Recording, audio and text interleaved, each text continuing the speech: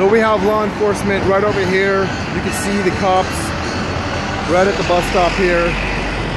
There's a bag next to the bus stop. There was a guy on here that they just put in handcuffs. He was wearing a turban. He had his bag with him and he said, "Praise Allah."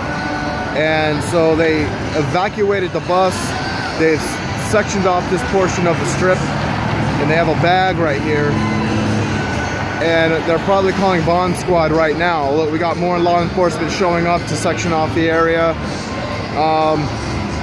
Fucking hell. So I gotta find another way to work.